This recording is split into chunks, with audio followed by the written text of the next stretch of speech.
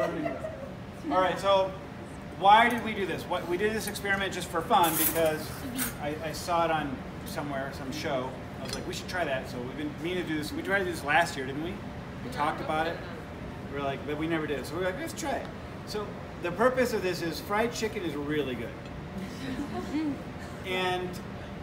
But it's not really good technique for legs and thighs, which is the best for fried chicken, because the purpose of, you got to understand why you're doing something. So this is a very directed cooking method.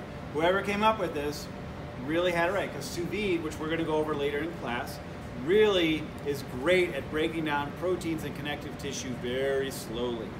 So that's the purpose of the sous vide. And then the purpose of the frying is to get that nice crust, that on the outside, right? And then we just finish it in the oven. So this, technically, this is the best technique in the right place. If you just try to fry it all the way through, you gotta get the oil, and it's just like a mess, and this is very easy, right? There's no mess over there. So let me break in here.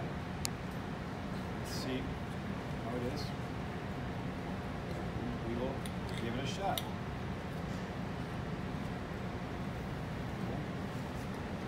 Falls right off. Right off the bone. Well, let me see it. I'm gonna test it right.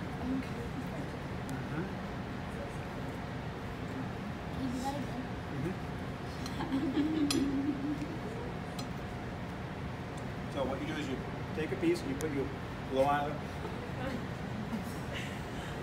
and then you put your